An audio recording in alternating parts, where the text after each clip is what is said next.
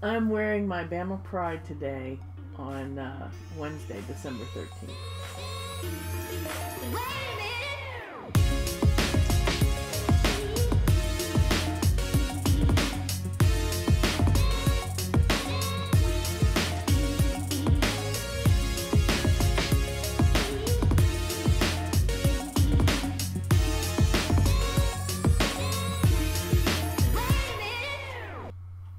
Hey Fiberista. So today I thought I would walk you through some of the really interesting add-ins that I have in my stash that I use for my art yarn. I have a lot of typical stuff. I have my own handspun art yarn and I have some sock yarns, but there's also some other textures that I've kind of collected that I wanted to share with you that might maybe spark some ideas for your own art weaving. Anyway, so let me change the camera and I'm gonna just show you some of the stuff that I have in my bin.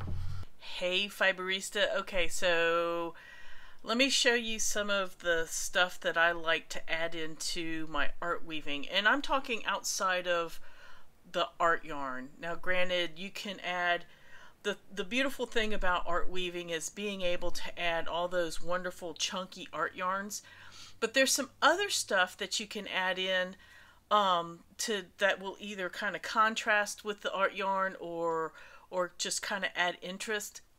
So let me just show you some of the stuff that I have in my stash. The first thing I want to show you guys is I have this crazy collection of novelty yarns. Back about 15 years ago, this kind of yarn was really hot in the yarn shops for making novelty yarn scarves.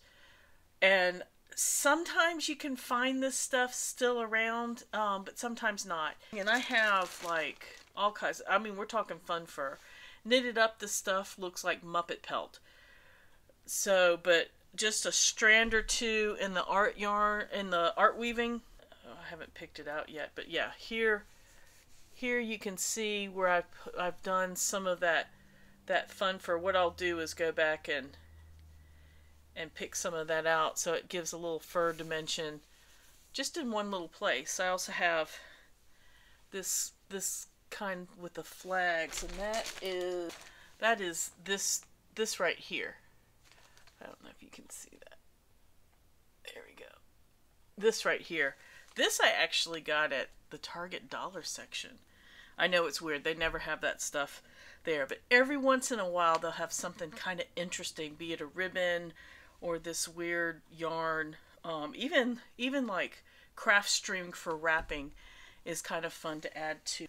Yes, see, yarn even like this sometimes is hard to put into art weaving, just because so much of the detail of this kind of yarn is lost in the weaving. So this is a good if you're doing an art yarn warp, or if you're just going to be knitting. But for art weaving, maybe not so much. Another thing I love to put in there is sari silk yarn.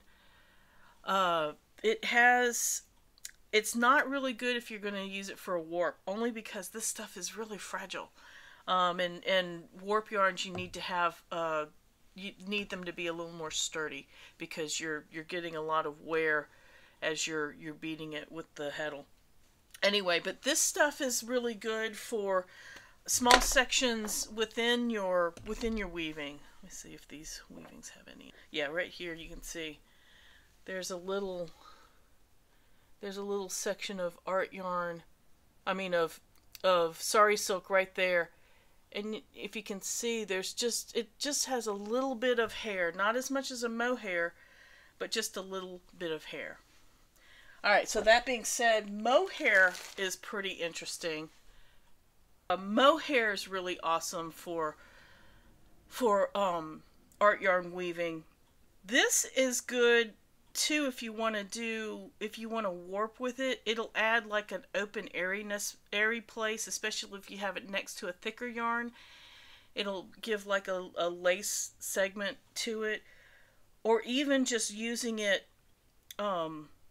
if you use it as the weft. But if you use it as the weft, I would almost be tempted to say don't really beat it really hard, because like with knitting, mohair really shines when you can, when you knit it, when you work with it to give some space around it so you can see the halo effect of the individual strands of yarn. So keep that in mind when you're weaving too. You don't want to beat it into a solid fabric.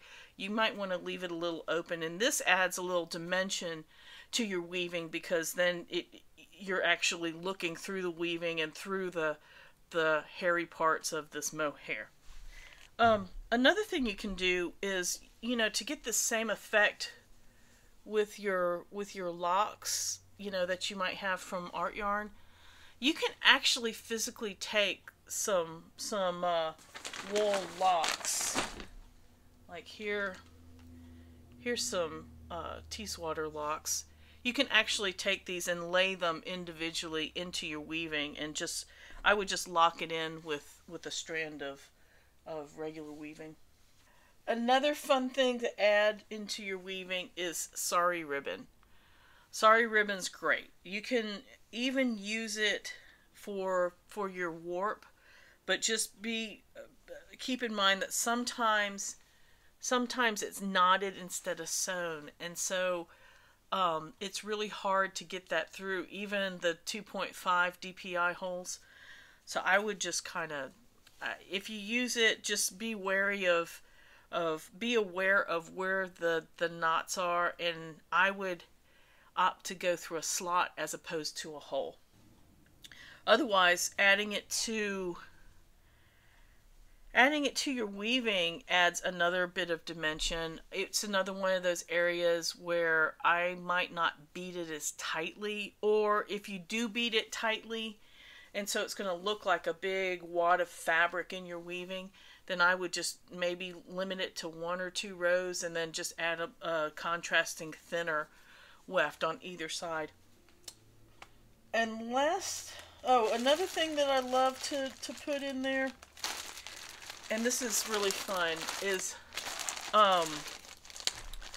this pom-pom fringe.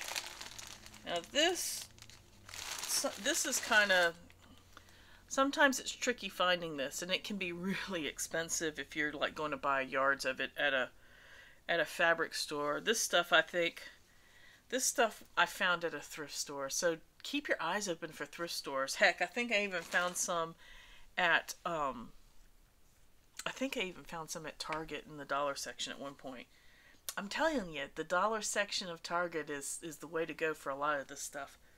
Anyway, but it can add, even if you just add a short row of it, it's a nice little dimension to add to your art weaving. Another thing that I love to add is big pieces of fabric.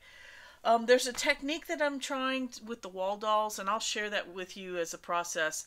And it's more, the fabric ends up being more about what's laying on the outsides of the weaving than the insides of the weaving sometimes, because otherwise it's going to look like this big wad in the weaving. So I'm going to share that with you later.